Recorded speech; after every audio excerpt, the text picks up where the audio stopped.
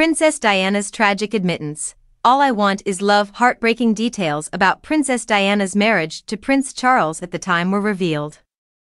Diana acknowledged in a recent book that all I want is to be loved, according to Anne Allen, a longtime friend and dance instructor. Princess Diana acknowledged that she loved Charles, but he didn't share her sentiments.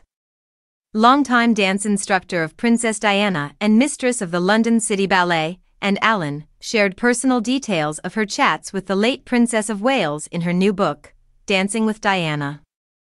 Allen claimed Diana was conflicted about her marriage to Prince Charles at the time, acknowledging that she loved him but thinking he didn't feel the same way. Parts of the soon-to-be-published memoir were published in People magazine.